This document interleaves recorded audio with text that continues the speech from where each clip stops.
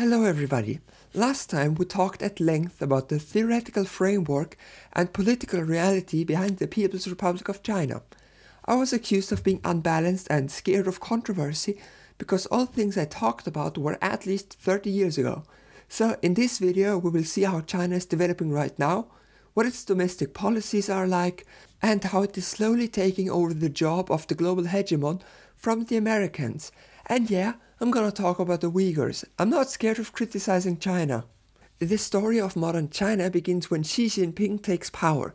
He was elected leader of the Communist Party and of the military in 2012, and he was elected president of China in 2013. I say elected, but as most of you know from the last video, it's more of a selection than an election. In 2018, the parliament almost unanimously scrapped term limits, so he may be in charge for a long time to come. His presidency brought many changes with it. For one, he said that China must learn more about the world, and that the world must learn more about China. This signals an end to the semi-isolationist stance China used for the past decades. Under Deng Xiaoping, the motto of China was lay low and hide your strength. This is over now. China is using its enormous economic power to shape the globe. There could be many reasons for that. Maybe they want economic growth, maybe they want to spread socialist ideas, and maybe they want to be neo-colonialist and subjugate everyone else. As I explained last time, these things can look the same, which makes it hard to judge them. But more about the global politics in a bit. For now, let's look at domestic politics. First, the one-child policy, which was enacted under Deng Xiaoping. So essentially what happened was that there was a demographic transformation in the 50s through 70s. At the start of that transformation, China had little medical infrastructure and doctors, so the child mortality was high. In response to this, the birth rate was high, because people knew only a small part of their children would survive. Then, because of the socialist takeover, medicine improved a lot, so child mortality was very low. But people still had lots of children, because that's what they were used to. So the population went up by a lot. Experience shows that if they had done nothing, the population growth would have stopped in a generation or two. This demographic transition, as it's called, happened in every country that industrialized. In the UK, this was during Victorian times. In Germany, it was before World War II, and in the US, it was after World War II. There was a baby boom, which is why those children were called boomers. And right now, a lot of African nations are in the middle of this change. So if you hear someone talk about Africans outbreeding Europeans, then you now know that that's BS, because these nations will soon transition towards the latter end of the transformation, and their birth rates will match ours. There goes the theory of white genocide, destroyed by demographic facts and historical precedent. Deng Xiaoping didn't want to wait 2 generations for the birth rates to reduce, because the sheer amount of people was beginning to look like a problem.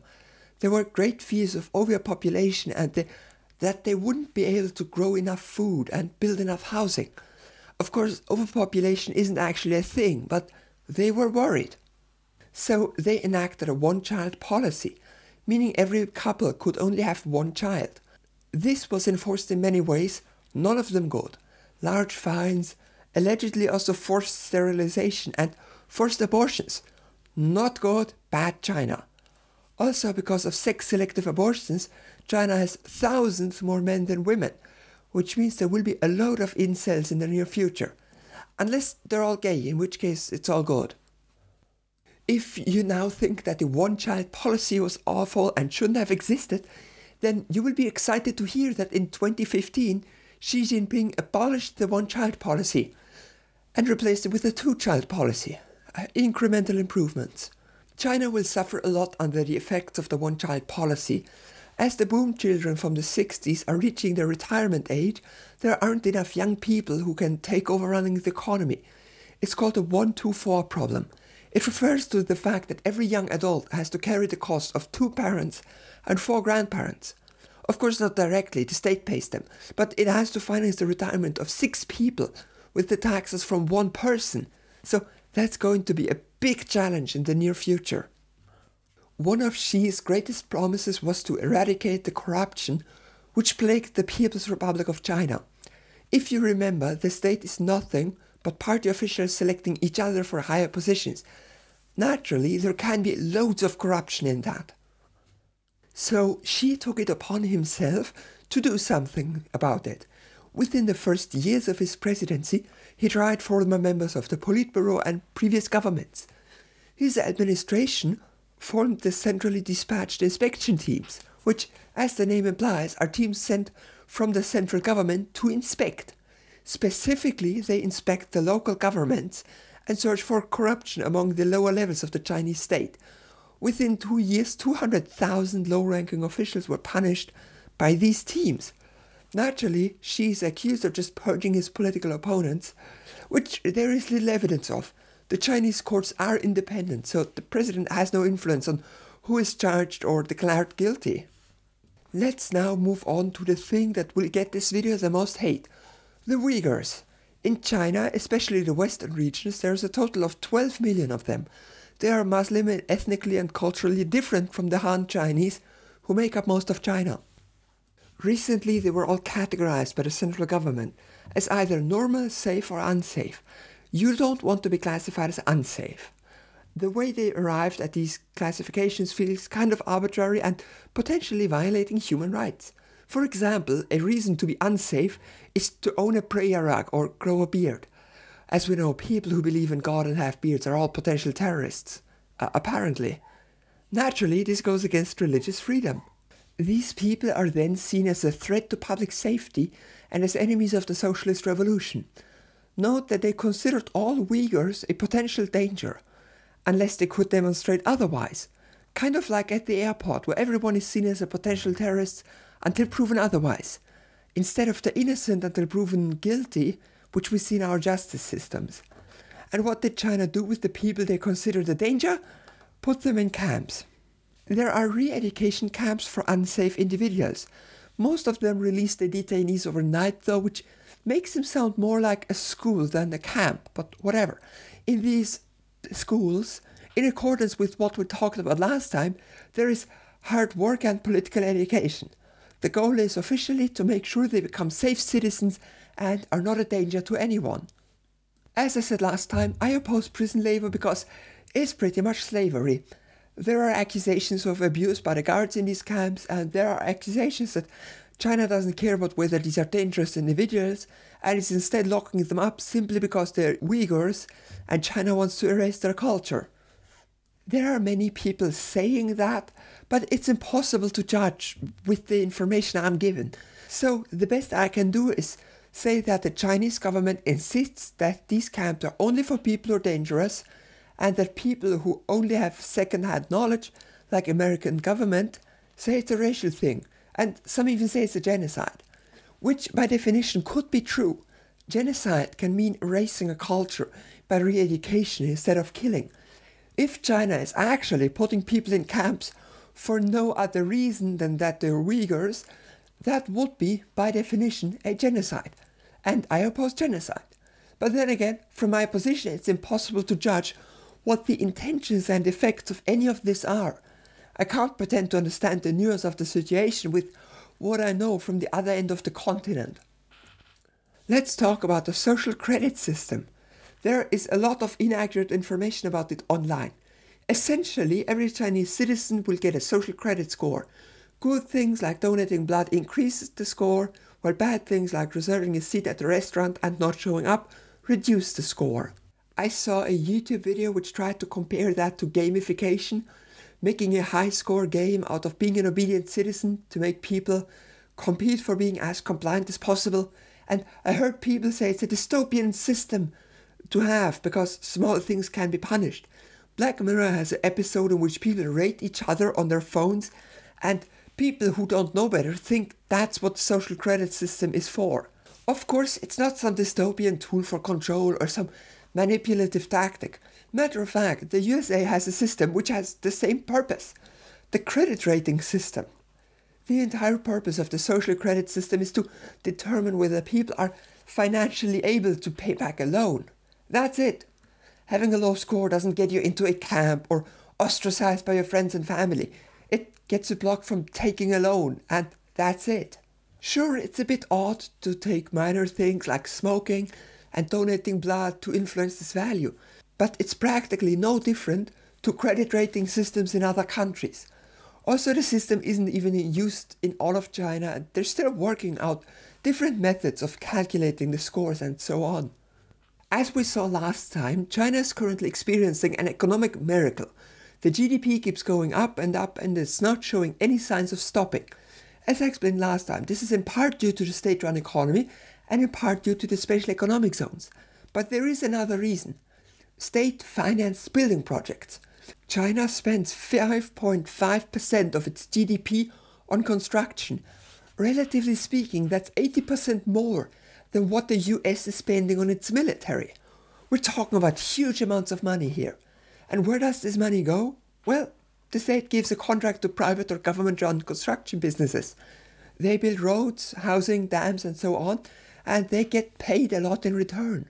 That pay is then partially given to the workers in the form of raises, which gives the workers more money, which they then spend on other products in the economy, increasing their GDP and the quality of life of the citizens. And that's the reason so much money is spent on construction. It boosts the GDP on paper, and yeah, Xi Jinping really wants the GDP to continue growing. The side effect is that China is filled with empty houses and unused highways. There are over 50 million empty houses in China right now. That's the population of England worth of empty homes. You may be wondering how China can afford to spend so much money on infrastructure. Where's the money coming from? From the economy. China is in large part a state enterprise. And the main difference between a state enterprise and a capitalist business is where the money ends up. In capitalism, all profit is put into the private bank account of the bosses and stock owners, while in a state enterprise, all that profit goes to the state, which is then mostly used on the citizens again. All the money that in capitalism is only used to make a rich guy even richer is used for the common good in a state enterprise. Note that while I consider state enterprise to be better than a capitalist system, I still have problems with that one. It's better, not perfect. But this is also why I dislike the term state capitalism, because it assumes that the state using the money on the people and a capitalist trying to reach a new high score with their wealth are the same thing. That was China's domestic policies. Let's now see how China is doing on the global stage. In 2013, China unveiled its plan to reshape the entire global economy. The plan was called the Belt and Road Initiative, formerly called One Belt, One Road. The plan is enormous. It will encompass 70 countries and 4 to 8 trillion US dollars. It started in 2013 and it should be finished by the 100th anniversary of the proclamation of the People's Republic of China in 2049. The idea behind the plan is to work closer with other countries so China can get more international influence. The Chinese government is paying for most of the plan. The goals are to create infrastructure which makes it easier for China to trade with the lucrative markets in Europe. 1,000 years ago there was the so-called Silk Road, through which the Middle East and China traded. This plan is supposed to be a continuation of that, both via an overland route using trains and highways through all of Asia and a sea route which goes from the South China Sea to the Mediterranean. One reason China is doing that is because they want to keep the economy growing, just like with the other construction projects. They're using the money they have to pay businesses to do construction jobs, this time in another country. So the GDP growth is nice and high, with the side effect that this makes trade easier, which helps grow the GDP even more. Countries which aren't part of the plan, like the USA and Japan, see this plan as a way for China to undermine the USA as global superpower. To be fair, this may be true. China is helping all these countries develop their transportation industry, while the US is busy bombing civilians in Iraq. Of course, China looks better when you compare them. The plan is absolutely massive, encompassing 60% of the world's population and almost all markets in Europe and Asia. They even suggested forming a united economic area with many of these countries. Those are the ones in blue. If this happened, it would be like a super EU and the largest single market on Earth. In total, there are 3 proposed overland belts. The North Belt would go through Central Asia and Russia to Europe. The Central Belt would pass through Central Asia and West Asia to Persia, Turkey and the Mediterranean. And the South Belt would go from China through Southeast Asia and South Asia onto the Indian Ocean. There's also a belt going to the coast in Pakistan and one connecting Mongolia and Russia. But these are small and do not count as belts. There is also the Mediterranean Silk Road. Correction, it's called the Maritime Silk Road, not the Mediterranean Silk Road, which is a network of ports which China has to pay little to no fees for using to get to the Mediterranean to trade with Europe. These ports are typically funded and run by Chinese businesses, the Chinese government, or governments which have treaties with China. The Belt and Road Initiative has been called imperialist and neo-colonialist by Western countries that don't take part in the plan. China is accused of predatory lending and deliberately bankrupting smaller nations just to later pay off their debt and make them subservient to China. A commonly cited example is Sri Lanka, which had big trouble paying its debt, so they leased the Hambantota port to China to get the cash they needed to pay back their debt. And while this example makes it seem like China is trying to exploit other countries, the investigation of the Sri Lankan government didn't find China to be at fault for the debt. And also the port was leased to a Chinese company, not to China the country. There are multiple examples which try to prove that China is deliberately bankrupting countries, but on closer inspection, none of these bankruptcies were caused by China, even though they were convenient for Chinese interests. The main effect of the Belt and Road Initiative is to center the global economy around China. Right now, the two largest trade agreements are the Trans-Pacific Partnership and the Transatlantic Trade and Investment Partnership, both led by the USA. The Belt and Road Initiative is larger and more comprehensive than those two. This can cause economic growth for every country in the plan, especially China, who stands to gain easy shipping to Europe, allowing for great economic expansion. So now we have to ask ourselves yet again, what is China planning on doing? Do they want to make Chinese capitalists and businesses larger and more powerful just to make more money and get a higher GDP? Or are they secretly determined to dominate the global economy and then reach socialism? It's up to you. It's impossible for me to find a fact-based answer. We know that China is trying to take over the global economy, and the idea of a foreign superpower taking over my country is scary. But the idea of a genuine socialist nation liberating the workers here is great. It's just that both of those look the same, which is unsettling. So yeah, China is taking over the globe. Let's hope they have good intentions. Thanks for watching, everybody, and thanks to my patrons for allowing me to have no ads on my videos. I started treatment for my eating disorder this week, so I had to pay for that. Thanks for making that possible. This way I will presumably not die in the near future, which is neat. Seriously though, I'm deeply thankful for all the support I get here and on Patreon.